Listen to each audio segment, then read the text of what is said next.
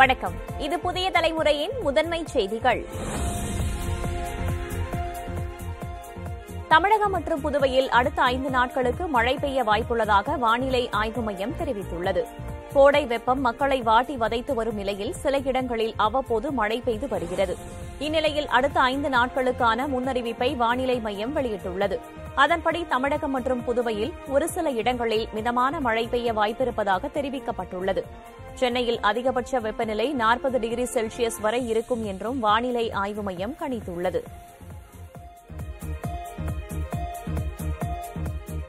அண்ணா பல்கலைக்கழகத்தின் 11 உறுப்பு கல்லூரிகளில் தமிழ் வழி பாடப்பிரிவுகள் ரத்து என்ற அறிவிப்பு திரும்பப் பெறப்பட்டிருப்பதாக புதிய தலைமுறையிடம் துணைவேந்தர் வேல்ராஜ் கூறினார்.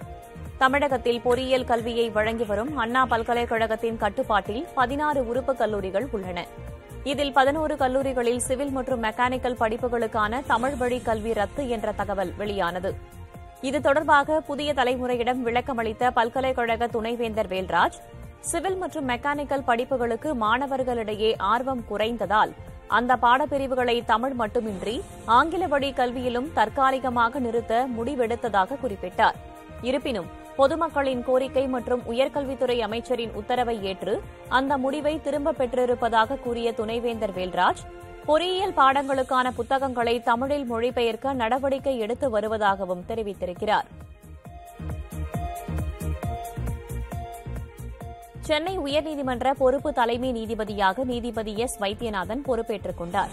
சென்னை உயர்நீதிமன்ற பொறுப்பு தலைமை நீதிபதியாக இருந்த ராஜா நேற்றுடன் ஓய்வு பெற்ற நிலையில் அடுத்த மூத்த நீதிபதியான எஸ் வைத்தியநாதன் பொறுப்பு தலைமை நீதிபதியாக நியமித்து குடியரசுத் தலைவர் உத்தரவிட்டிருந்தார். அதன்படி பொறுப்பு தலைமை நீதிபதியாக எஸ் வைத்தியநாதன் பொறுப்பேற்றுக் கொண்டார். அவருக்கு அரசு தலைமை வழக்கறிஞர் சண்முக சுந்தரம் உள்ளிட்ட வழக்கறிஞர்கள் வாழ்த்து தெரிவித்தனர். தொழிற்சங்கவாதியான தமது தந்தையின் பிறந்த தின நூற்றாண்டில் பொறுப்பேற்றுக் கொண்டது மகிழ்ச்சி என நீதிபதி எஸ் வைத்தியநாதன் தெரிவித்தார். தமிழகத்தில் ஆவின் பால் கொள்முதலை பாதிக்கும் வகையில் அமுல் நிறுவனம் செயல்படுவதை தடுக்குமாறு மத்திய உள்துறை அமைச்சர் அமித்ஷாவுக்கு முதலமைச்சர் ஸ்டாலின் கடிதம் எழுதியுள்ளார். கிருஷ்ணகிரி மாவட்டத்தில் குளிரூட்டும் மையங்கள் மற்றும் பதப்படுத்தும் நிலையங்களை அமுல் நிறுவனம் நிறுவியுள்ளதாகவும், கிருஷ்ணகிரி, தருமபுரி, வேலூர், ராணிப்பேட்டை, திருப்பத்தூர், காஞ்சிபுரம், திருவள்ளூர் மாவட்டங்களில் பால் கொள்முதல் செய்ய அந்நிறுவனம் திட்டமிட்டுள்ளதாகவும் தனது கடிதத்தில் முதலமைச்சர் ஸ்டாலின் குறிப்பிட்டுள்ளார். தமிழகத்தில் ஏற்கனவே ஆவின் நிறுவனம் செயல்பட்டு வருவதை சுட்டிக்காட்டியுள்ள அவர், மாநிலங்களுக்குள் ஒருவருக்கொருவர் பால் உற்பத்தி பகுதியை மீறாமல் இருந்து வருவதே வழக்கம் எனவும் தெரிவித்துள்ளார். ஆனால் அமுல் நிறுவனம் மேற்கொள்ளும் இத்தகைய எல்லை தாண்டிய கொள்முதல் வெண்மை புரட்சி என்ற கொள்கைக்கு எதிரானது மட்டுமின்றி ஆவின் நிறுவனத்தின் பால் உற்பத்தி பகுதியில் பாதிப்பையும் ஏற்படுத்தும் எனவும் முதலமைச்சர் ஸ்டாலின் கூறியுள்ளார். இந்த விவகாரத்தில் மத்திய உள்துறை அமைச்சர் உடனடியாக தலையிட்டு ஆவின் நிறுவனத்தின் பால் உற்பத்தி பகுதிகளில் அமுல் நிறுவனம் பால் கொள்முதல் செய்வதை தடுத்து நிறுத்திட வேண்டும் என கடிதத்தில் முதலமைச்சர் ஸ்டாலின் வலியுறுத்தியுள்ளார். குஜராத்தை தலைமையிடமாக கொண்டு செயல்படும் அமுல் நிறுவனம் சர்ச்சையில் சிக்குவது இது முதல் முறை அல்ல. ஏற்கனவே கர்நாடகாவில் மாநில அரசின் நந்தினி நிறுவன பால் கொள்முதலை பாதிக்கும் வகையில் அமுல் நிறுவனம் செயல்படுவதாக அம்மாநில எதிர்க்கட்சிகள் குற்றம் சாட்டின என்பது நினைவுகூரத்தக்கது. முதன்மை செய்திகளை தொடர்ந்து பார்ப்பதற்கு முன்பாக முகச்சிதைவு நோயால் பாதிக்கப்பட்டு குணமடைந்த சிறுமி டான்யா அழைத்து தனது இருக்கையில் திருவள்ளூர் மாவட்ட ஆட்சியர் அமர வைத்துள்ளார். டான்யாவின் பிறந்த நாளில் அவருக்கு ஆட்சியர் இந்த மகிழ்ச்சியை அளித்திருக்கிறார். கூடுதல் விவரங்களை வழங்குவதற்காக செய்தியாளர் நரேஷ் இணைந்திருக்கிறார். அவரிடம் கேட்கலாம். நரேஷ், இன்னைக்கு மாவட்ட ஆட்சியர் அலுவலகத்துல தானியா வந்திருக்கிறார். என்னென்னவெல்லாம் நடந்தது? இதுவரைக்கும் என்னென்ன மாதிரியான சிகிச்சைகள் அவருக்கு வழங்கப்பட்டிருந்தது? விரிவா சொல்லுங்க. திருவள்ளூர் மாவட்டம் ஆவடி அடுத்த வீராபுரம் பகுதியை சேர்ந்த தானியா முகச்சிதைவு நோயால் பாதிக்கப்பட்டார். அவருக்கு தமிழக அரசு உதவி செய்து அவர் அந்த நோயிலிருந்து தற்போது சிகிச்சை பெற்று குணமடைந்து வந்தார். அவர் நேற்று முன்தினம் தமிழக முதல்வருக்கு நன்றி தெரிவித்து வீடியோ ஒன்று வெளியிட்டுள்ளார். இந்த நிலையில் திருவள்ளூர் மாவட்ட ஆட்சியர் ஆல்பி ஜான் வர்கீஸ் இன்று தனது அலுவலகத்தை அழைத்து தனது அறையில் உள்ள இருக்கையில் அவரை அமர வைத்து பிறந்த நாளை ஒட்டி அவருக்கு கேக் வெட்டி அவருக்கு இன்ப அதிர்ச்சியை தந்தார். மேலும் அந்த சிறுமியின் மருத்துவ செலவுக்காக 50,000 ரூபாய் காசோலை மாவட்ட நிர்வாகம் சார்பில் வழங்கப்பட்டுள்ளது. முன்னதாக இது தொடர்பாக புதிய தலைமுறையில செய்தி வெளியிடப்பட்டது. முதலமைச்சர் அதனை அறிந்து உதவியும் செய்திருக்கிறார். தற்போது சிறுமி தானியாவின் முகத்தில் மகிழ்ச்சி தெரிவதையும் பார்க்க முடிகிறது. மகிழ்ச்சியான தகவல். விரிவான தகவல்களை தந்தமைக்கு நன்றி நரேஷ். இனி தொடர்ந்து முதன்மை செய்திகளை பார்க்கலாம். சிங்கப்பூரிலிருந்து மதுரைக்கு நேரடி விமான சேவையை தொடங்க உரிய நடவடிக்கை எடுக்கப்படும் என சிங்கப்பூர் அமைச்சரிடம் முதலமைச்சர் ஸ்டாலின் உறுதியளித்துள்ளார். தமிழ்நாட்டுக்கு முதலீடுகளை ஈர்ப்பதற்காக சிங்கப்பூர் சென்றுள்ள முதலமைச்சர் ஸ்டாலின் அந்நாட்டில் உள்ள தொழில் அதிபர்களுடன் ஆலோசனை மேற்கொண்டார். அங்கு நடைபெற்ற முதலீட்டாளர்கள் மாநாட்டில் பங்கேற்று பல்வேறு நிறுவனங்களுடன் புரிந்துணர்வு ஒப்பந்தங்களை மேற்கொண்டார். இதைத் தொடர்ந்து சிங்கப்பூர் நாட்டின் உள்துறை மற்றும் சட்டத்துறை அமைச்சர் ஷண்முகத்தை சந்தித்து பேசிய முதலமைச்சர் ஸ்டாலின் அடுத்த ஆண்டு சென்னையில் நடைபெறவுள்ள உலக முதலீட்டாளர்கள் மாநாட்டில் கலந்து கொள்ள அவருக்கு அழைப்பு விடுத்தார். மேலும் தமிழ்நாட்டின் தொழில்கள் சேவை நிறுவனங்களின் இணைய பாதுகாப்பு கட்டமைப்பு குறித்து உரையாடல் நடைபெற்றது. இந்த சந்திப்பின் போது சிங்கப்பூரிலிருந்து மதுரைக்கு நேரடி விமான சேவையை தொடங்க உரிய நடவடிக்கை எடுக்க வேண்டும் என சிங்கப்பூர் அமைச்சர் ஷண்முகம் முதலமைச்சர் ஸ்டாலினிடம் கோரிக்கை விடுத்தார். இதுகுறித்து ஒன்றிய அரசிடம் வலியுறுத்தி உரிய நடவடிக்கை எடுக்கப்படும் என அவரிடம் முதலமைச்சர் ஸ்டாலின் உறுதியளித்தார். மாத்திரைகளை முழு மருந்து பட்டையாக அல்லாமல் தேவையான எண்ணிக்கையில் மட்டும் வாங்கிக் கொள்ளும் வசதி விரைவில் வரவுள்ளது. ஒரு சில மாத்திரைகளே தேவைப்படும் சூழலில் அவற்றை மருந்து கடைகளில் வழங்க மறுப்பதாகவும் பட்டை முழுவதையும் வாங்குமாறு கட்டாயப்படுத்துவதாகவும் நுகர்வோர் பலர் புகார்களை தெரிவித்து வருகின்றனர். இதற்கு தீர்வு காண மத்திய அரசின் நுகர்வோர் விவகாரத்துறை நடவடிக்கை எடுத்துள்ளது. மருந்து பட்டையின் ஒவ்வொரு மாத்திரைக்கும் பின்னால் அதன் தயாரிப்பு மற்றும் காலாவதி தேதிகள் QR கோடுகளை இடம்பெறச் செய்வது குறித்து மருந்து உற்பத்தி நிறுவனங்களுடன் அதிகாரிகள் பேச்சுவார்த்தை நடத்தி வருகின்றனர். தற்போது 10 அல்லது அதற்கு மேல் மொத்தமாக உள்ள மருந்து பட்டையில் ஒரு ஓரத்தில் மட்டுமே தயாரிப்பு மற்றும் காலாவதி தேதி உள்ளதால் மாத்திரைகளை உதிரிகளாக வழங்க மருந்து கடைகள் மறுப்பு தெரிவித்து வருகின்றன. தமிழகத்தில் வளர்ச்சி திட்டப் பணிகளை கண்காணிக்க 12 மாவட்டங்களுக்கு அதிகாரிகள் நியமிக்கப்பட்டுள்ளனர். தமிழகத்தில் 38 மாவட்டங்கள் உள்ள நிலையில் ஏற்கனவே 25 மாவட்டங்களுக்கு கண்காணிப்பு அதிகாரிகள் நியமிக்கப்பட்டுள்ளனர். தற்போது சென்னையை தவிர 12 மாவட்டங்களுக்கு கண்காணிப்பு அதிகாரிகள் நியமிக்கப்பட்டுள்ளனர். அரியலூர், கோவை, கள்ளக்குறிச்சி, காஞ்சிபுரம், நாகப்பட்டினம், நாமக்கல், புதுக்கோட்டை, ராமநாதபுரம், ராணிப்பேட்டை, சேலம், திருப்பத்தூர், திருப்பூர் மாவட்டங்களுக்கும் தனித்தனியாக கண்காணிப்பு அதிகாரிகள் நியமிக்கப்பட்டுள்ளனர். ராணிப்பேட்டை மாவட்டத்துக்கு தேசிய சுகாதார இயக்க திட்ட இயக்குநர் ஷில்பா பிரபாகர் சதீஷ், திருப்பத்தூர் மாவட்டத்துக்கு மக்கள் நல்வாழ்வுத்துறை முதன்மைச் செயலர் ககன்தீப் சிங் பேடி உள்ளிட்டோர் கண்காணிப்பு அதிகாரிகளாக நியமிக்கப்பட்டுள்ளனர். கடலூர் மாவட்டம் சிதம்பரம் நடராஜர் கோயில் தீட்சிதர்களின் குழந்தைகளிடம் இருவிரல் பரிசோதனை நடைபெற்றதற்கான ஆதாரம் இல்லை என தேசிய குழந்தைகள் உரிமை பாதுகாப்பு ஆணையத்தின் உறுப்பினர் ஆனந்த் தெரிவித்துள்ளார். சிதம்பரம் நடராஜர் கோயில் தீட்சிதர்கள் சிலரது குழந்தைகளிடம் இருவிரல் பரிசோதனை நடைபெற்றதாக தமிழக ஆளுநர் முன்வைத்த குற்றச்சாட்டு அதிர்ச்சியை ஏற்படுத்தியது. இது தொடர்பாக தேசிய குழந்தைகள் உரிமை பாதுகாப்பு ஆணைய உறுப்பினர் ஆனந்த் தீட்சிதர்களும் சிதம்பரம் அனைத்து மகளிர் காவல் நிலைய காவலர்களுடனும் விசாரணை மேற்கொண்டார். பாதிக்கப்பட்ட குழந்தைகளிடமும் அவர் பேசினார். இதன் பின்னர் செய்தியாளர்களுக்கு பேட்டி அளித்த அவர் குழந்தை திருமணம் நடைபெற்றதற்கும் இருவிரல் பரிசோதனை நடைபெற்றதற்கும் ஆதாரம் இல்லை என கூறினார். விரைவில் முழுமையான விசாரணை அறிக்கை வெளியிடப்படும் என்றும் தெரிவித்தார். குழந்தை திருமணம் நடந்தது அப்படிங்கிறதுக்கான சாட்சி என்ன சொல்றாங்கன்னா, குழந்தைகளிடம் பேசும்போது எங்களுக்கு குழந்தை திருமணம் நடைபெறவில்லை, ஃபோர்ஸ்ஃபுல்லா நாங்க சொன்னனாலதான் திருமணம் நடந்ததா ஒத்துக்கிட்டோம், எங்களை ஃபோர்ஸ்ஃபுல்லா எங்களை சொல்ல வச்சாங்க அப்படிங்கிறது குழந்தைகளோட ஸ்டேட்மெண்ட். இருவிரல் பரிசோதனை நடைபெற்றதுக்கான ஆதாரம் இல்ல, பட் ஆனா இருவிரல் பரிசோதனை நடைபெறல, பட் பிரைவேட் பார்ட்ஸ்ல பரிசோதனை நடைபெற்றது உண்மை. காஞ்சிபுரம் மாவட்டம் ஸ்ரீபெரும்புதூர் அருகே நிகழ்ந்த சாலை விபத்தில் 30 பேர் படுகாயமடைந்தனர். சென்னையிலிருந்து ஹோசூர் நோக்கி சென்று கொண்டிருந்த கண்டெய்னர் லாரி திடீரென கட்டுப்பாட்டை இழந்து எதிர்ப்புற சாலைக்கு சென்றது. அப்போது சென்னை நோக்கி வந்த தனியார் பேருந்து மற்றும் கார் மீது லாரி மோதியது. இதில் பேருந்து பயணிகள், காரில் வந்தவர்கள் என 30 பேர் படுகாயமடைந்தனர்.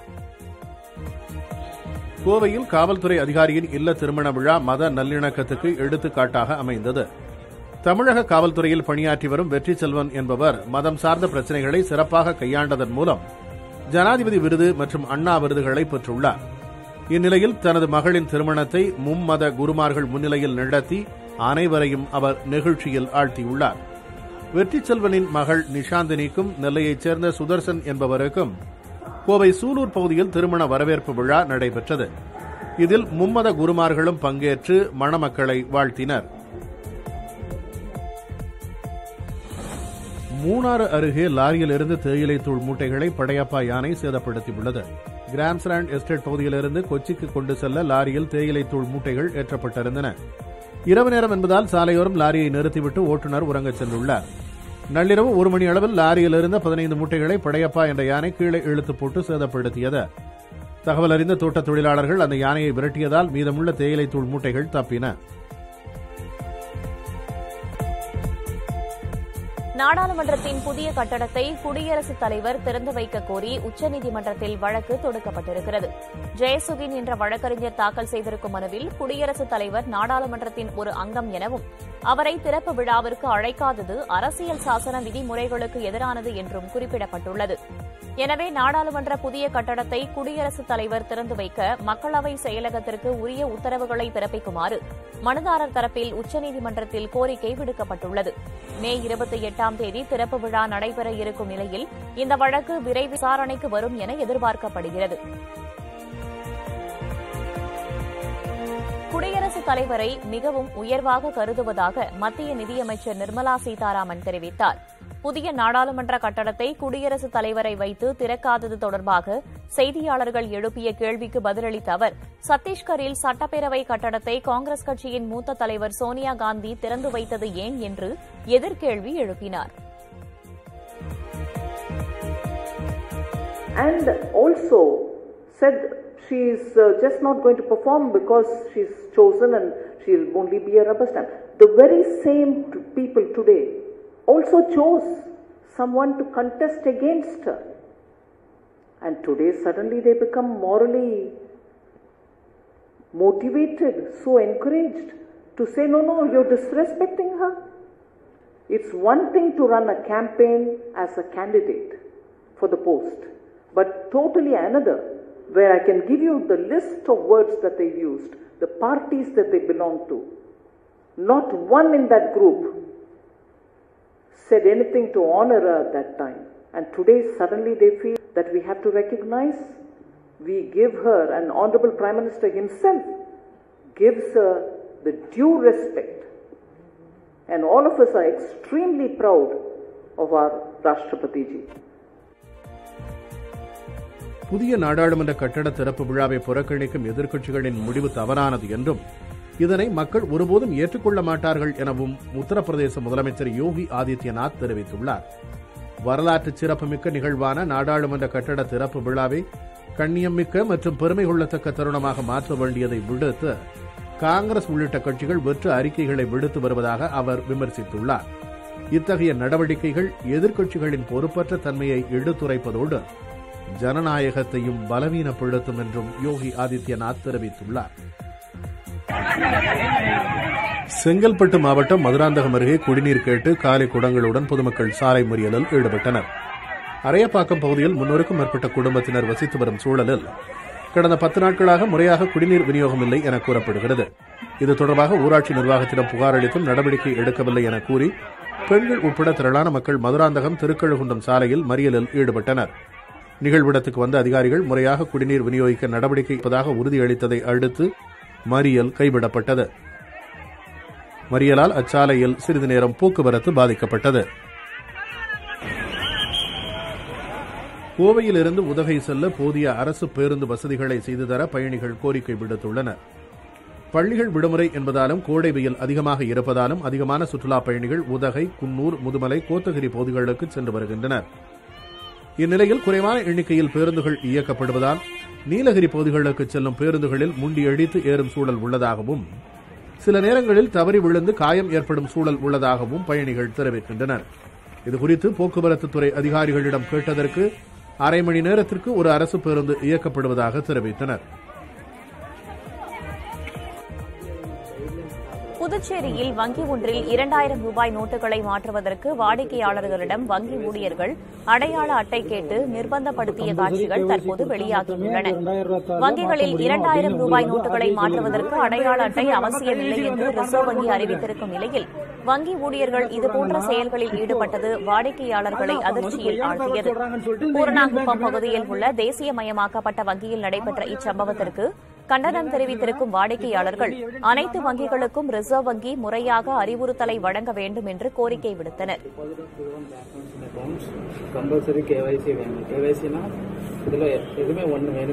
கம்பல்சரி கேஒய்சி கொடுத்தா மட்டுமே அந்த 2000 மாற்ற முடியும் அப்படின்னு உங்களுக்கு வந்து ஆர்பிஐ சொல்லியிருக்குது.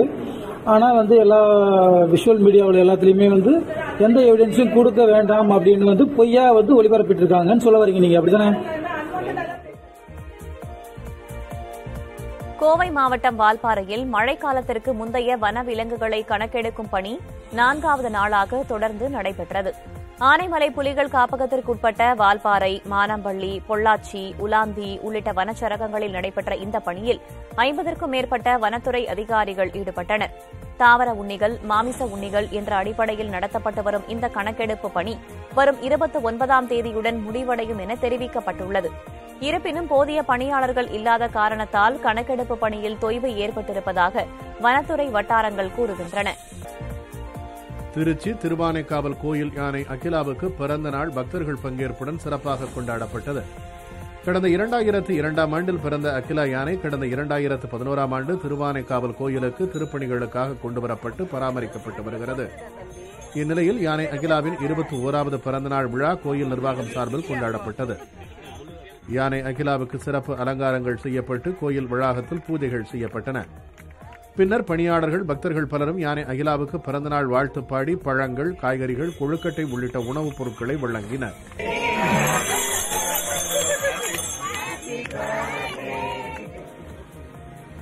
தருமபுரி அரசு பட்டுக்கூடு ஏல அங்காடியில் 1200 கிலோ வெண்பட்டுக்கூடுகள் சுமார் 7 லட்சம் ரூபாய்க்கு ஏலம் விடப்பட்டன. தமிழகத்திலேயே மிகப்பெரிய பட்டுக்கூடு ஏல அங்காடி தருமபுரியில் அமைந்துள்ளது. இந்த அங்காடியில் பல்வேறு மாவட்டங்களைச் சேர்ந்த பட்டுக்கூடு உற்பத்தி செய்யும் விவசாயிகள் பட்டுக்கூடு ஏலத்தில் கலந்து கொள்கின்றனர். நாள்தோறும் 5 முதல் 8 டன் வரையிலான மஞ்சள் மற்றும் வெள்ளை பட்டுக்கூடுகள் ஏலம் விடப்படும். கடந்த ஒரு மாதமாக பட்டுக்கூடு வரத்து அதிகரித்து வந்த நிலையில் 37 விவசாயிகள் கொண்டு வந்த 2100 கிலோ வெண்பட்டுக்கூடுகள் 7,03,000 ரூபாய்க்கு விற்பனை செய்யப்பட்டது.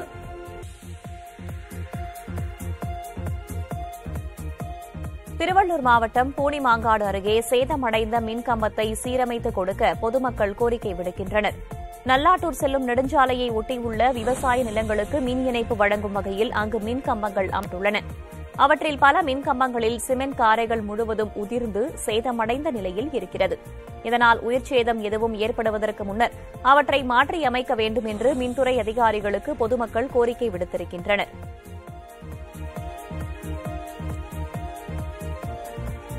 ரிசர்வ் வங்கி சார்பில் பராமரிக்கப்பட்டு வந்த கங்கரா மத்திய கூட்டுறவு வங்கியின் நடப்பு கணக்கிலிருந்து 7,79 லட்சம் ரூபாய் திருடப்பட்டிருப்பது தெரியவந்துள்ளது. கங்கரா கூட்டுறவு வங்கியின் நிதி பரிவர்த்தனைகளை ரிசர்வ் வங்கி கண்காணித்து வருவதோடு கூட்டுறவு வங்கியின் நடப்பு கணக்கையும் பராமரித்து வருகிறது. இந்நிலையில் இதன் வங்கிக் கணக்கிலிருந்து 7,79 லட்சம் ரூபாய் திருடப்பட்டுள்ளது. கடந்த ஏப்ரல் 19ஆம் தேதியிலிருந்து 3 நாட்களில் 3 தனித்தனி பரிவர்த்தனைகள் மூலமாக இந்த இணைய வழி திருட்டு நடைபெற்றிருக்கிறது. இதன் காரணமாக இந்த திருட்டுக்கு ரிசர்வ் வங்கியே பொறுப்பாகியுள்ளது. திருடப்பட்ட பணம் எந்த வங்கிக் கணக்குக்கு மாற்றப்பட்டிருக்கிறது என்பது அடையாளம் காணப்பட்டாலும் பணத்தை அபகரித்தவர்கள் குறித்து அதிகாரிகளால் கண்டறிய முடியவில்லை. மத்திய கூட்டுறவு வங்கியின் முதுநிலை மேலாளர் சதேவ் சங்வன் கொடுத்த புகாரின் அடிப்படையில் டெல்லி காவலர்கள் வழக்கு பதிவு செய்து விசாரித்து வருகின்றனர்.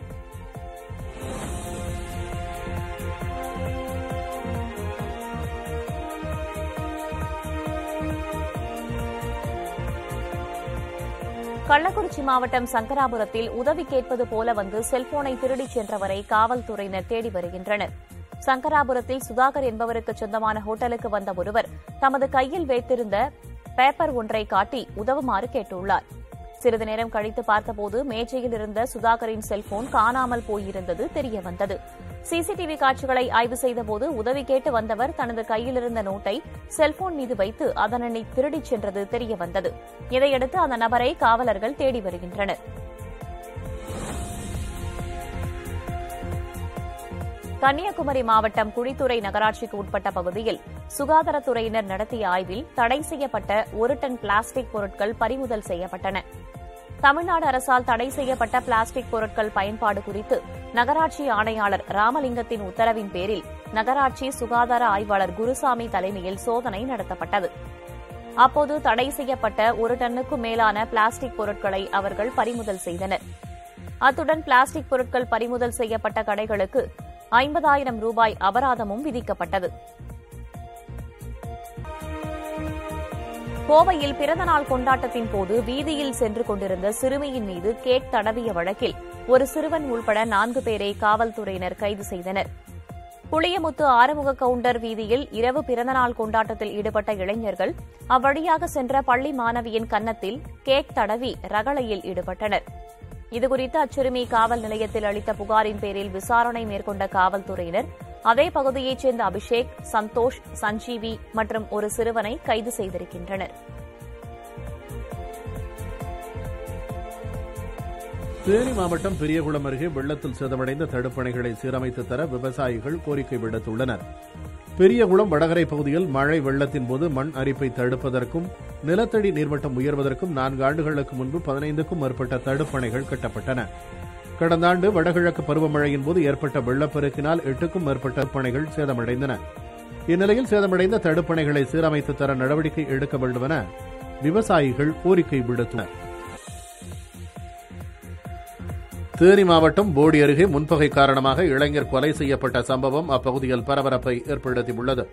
போடி அருகே உள்ள கோம்பை பேரூராட்சியில் வசித்து வந்த சதீஷ்குமார் நேற்று முன்தினம் நள்ளிரவு அடையாளம் தெரியாத நபர்களால் கொலை செய்யப்பட்டார். இதுகுறித்து அவரது தந்தை மணிகண்டன் காவல்துறையினரிடம் புகார் அளித்தார். காவல்துறையினரின் விசாரணையில் சில மாதங்களுக்கு முன் ஏற்பட்ட அடிதடி சம்பவத்தின் பகை காரணமாக 9 பேர் கொண்ட கும்பல் சதீஷ்குமாரை கொலை செய்தது தெரியவந்தது. இதையடுத்து கோம்பை பகுதியைச் சேர்ந்த 5 பேரை கைது செய்துள்ள காவல்துறையினர் மேலும் 4 பேரை தேடி வருகின்றனர்.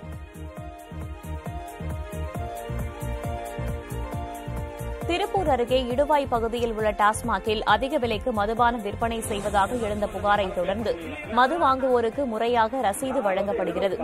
இடுவாய் பகுதியில் உள்ள டாஸ்மாகில் ஒரு பாட்டிலுக்கு 30 ரூபாய் கூடுதலாக பெறப்படுவதாக புகார் எழுந்தது. மேலும் குறிப்பிட்ட மது வகைகள் இருப்பில் இல்லை என்று கூறிவிட்டு அதே மது வகைகள் மதுபான கூடத்தில் அதிக விலைக்கு விற்கப்படுவதாகவும் குற்றச்சாட்டு எழுந்தது. இது தொடர்பாக கட்சி சார்பற்ற விவசாய சங்கத்தினர் டாஸ்மாகை முற்றுகையிட்டு ஊழியர்களிடம் வாக்குவாதத்தில் ஈடுபட்டனர். இதையடுத்து அந்த டாஸ்மாகில் முதல் முறையாக ரசீதுடன் மதுபானம் விற்பனை செய்யப்படுகிறது.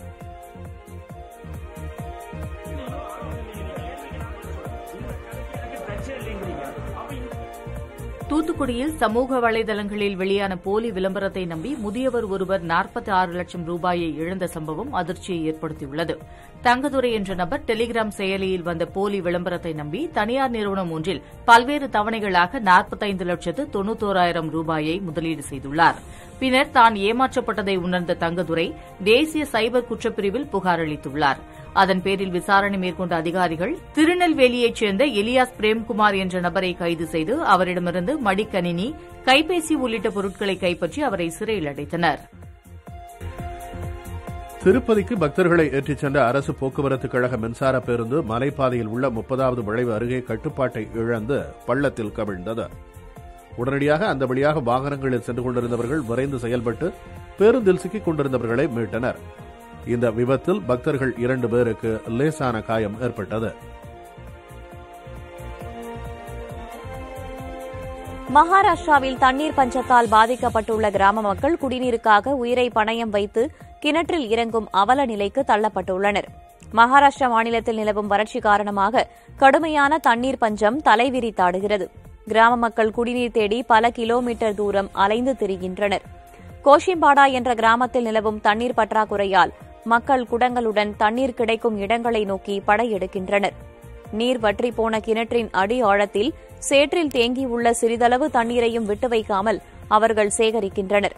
இதற்காக அவர்கள் எவ்வித பாதுகாப்பும் இல்லாமல் கயிற்றை மட்டும் பிடித்தவாறு இறங்குகின்றனர். மேலே இருப்பவர்கள் கயிற்றில் கட்டிவிடும் வாளிகளில் தண்ணீரை சேற்றுடன் அள்ளிக் கொடுக்கிறார். அந்த தண்ணீரை மக்கள் வடிகட்டி வீடுகளுக்கு எடுத்துச் செல்கின்றனர். INS விக்ராந்த் கப்பலில் மிக் ரக போர் விமானத்தை இரவு நேரத்தில் தரையிறக்கம் செய்து இந்திய கடற்படை புதிய சாதனை படைத்துள்ளது. உள்நாட்டில் தயாரிக்கப்பட்ட INS விக்ராந்த் போர்க்கப்பல் இந்திய கடற்படையில் இணைக்கப்பட்டு இந்திய கடற்பகுதிகளில் ரோந்து பணியில் ஈடுபட்டு வருகிறது. இந்நிலையில் INS விக்ராந்த் போர்க்கப்பலில் மிக் 29 ரக போர் விமானத்தை இரவு நேரத்தில் தரையிறக்கம் செய்து சோதனை மேற்கொள்ளப்பட்டது. இது தொடர்பான வீடியோவை வெளியிட்டிருக்கும் இந்திய கடற்படை இந்த சோதனை முயற்சி வெற்றி பெற்றதுடன் இது புதிய சாதனை என்றும் குறிப்பிட்டுள்ளது.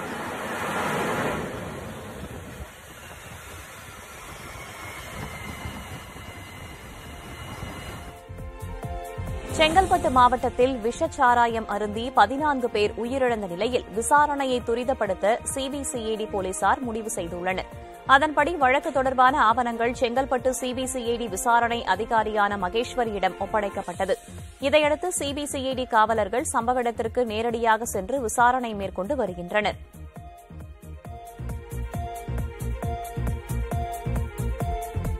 மதுரை மாவட்டத்தில் கட்டுமான தொழிலாளர்கள் மற்றும் அமைப்புசாரா தொழிலாளர்கள் 362 பேருக்கு 1,03,00,000 ரூபாய் மதிப்பீட்டிலான உதவிகள் வழங்கப்பட்டன.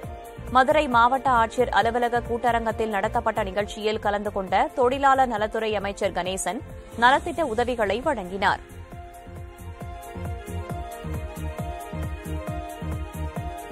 மருத்துவ குணமிக்க அத்திப்பழங்கள் குன்னூர் சிம்ஸ் பூங்காவில் நடைபெறவுள்ள 63வது பழ கண்காட்சியில் காட்சிப்படுத்தப்பட உள்ளன.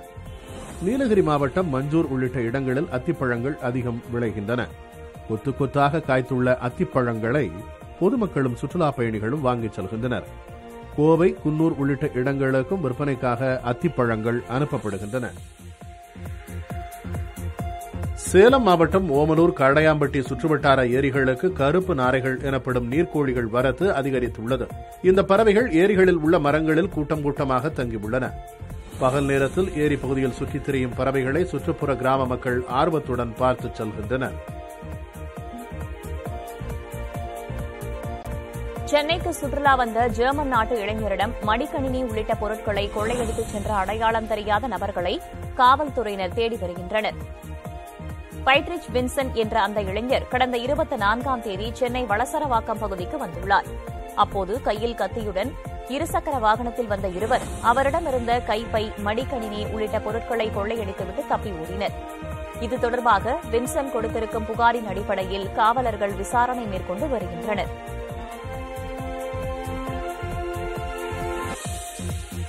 பழனி கோவிலில் தங்கச்சங்கிலியை தவறுதலாக உண்டியலில் செலுத்திய பெண் பக்தருக்கு அறங்காவலர் குழுவினர் சொந்த செலவில் வேறொரு தங்கச்சங்கிலியை வழங்கினர். பழனி தண்டாயுதபாணி சுவாமி கோவிலில் கேரளாவைச் சேர்ந்த சங்கீதா என்பவர் தான் அணிந்திருந்த துளசி மாலையை கழற்றி உண்டியலில் செலுத்தியபோது தவறுதலாக 2 சவரன் தங்கச்சங்கிலியையும் உண்டியலில் செலுத்தியதாக தெரிகிறது. ஏழ்மையான குடும்பத்தைச் சேர்ந்த அவர் தமது குடும்பத்தின் சூழலை விளக்கி கூறி தவறுதலாக உண்டியலில் செலுத்திய தங்கச்சங்கிலியை திரும்ப வழங்குமாறு கோவில் நிர்வாகத்திற்கு கடிதம் ஒன்றை கொடுத்திருந்தார். சட்டப்படி கோவில் உண்டியலில் விழுந்த பொருட்களை திரும்ப வழங்குவதற்கு வழிவகை இல்லாத நிலையில் கோவில் அறங்காவலர் குழு தலைவர் தமது சொந்த செலவில் 2 சவரன் தங்கச்சங்கிலியை பெண் பக்தருக்கு வழங்கினார். விருதுநகர் மாவட்டம் வெம்பக்கோட்டையில் நடைபெற்று வரும் அகழாய்வில் இரும்புடன் கூடிய சுடுமண் தக்களி கண்டறியப்பட்டுள்ளது. 2ஆம் கட்டமாக வெம்பக்கோட்டையில் அகழாய்வு பணிகள் நடைபெற்று வரும் நிலையில் நெசவு செய்ய பயன்படும் தக்களி கண்டுபிடிக்கப்பட்டுள்ளது. முன்னதாக அங்கு சங்கு வளையல் செய்யும் தொழில்கூடம் இருந்ததற்கான சான்றுகள் கிடைத்திருக்கும் நிலையில் தற்போது கிடைத்துள்ள தக்களி மூலம் இங்கு நெசவு தொழிலும் நடைபெற்றிருக்கலாம் என்று தெரிகிறது. அதுகுறித்து மேற்கொண்டு ஆய்வு மேற்கொள்ள இருப்பதாக தொல்லியல் துறையினர் கூறுகின்றனர். வேலூர் மாவட்டம் சேனூரில் கேரம் விளையாடும்போது ஏற்பட்ட தகராறில் பள்ளி மாணவன் உயிரிழந்த சம்பவம் அப்பகுதியில் சோகத்தை ஏற்படுத்தியுள்ளது. ஆட்டோ ஓட்டுநர் அன்பழகன் மகன் துரைசரவணன் 6ஆம் வகுப்பு படித்து வந்தார். கோடை விடுமுறை என்பதால் அதே பகுதியைச் சேர்ந்த நண்பருடன் கேரம் விளையாடிய போது இருவருக்கும் இடையே தகராறு ஏற்பட்டுள்ளது. இருவரும் ஒருவரை ஒருவர் தாக்கிக் கொண்டபோது துரைசரவணன் சுருண்டு விழுந்து உயிரிழந்தார். இச்சம்பவம் குறித்து காவல்துறையினர் விசாரித்து வருகின்றனர்.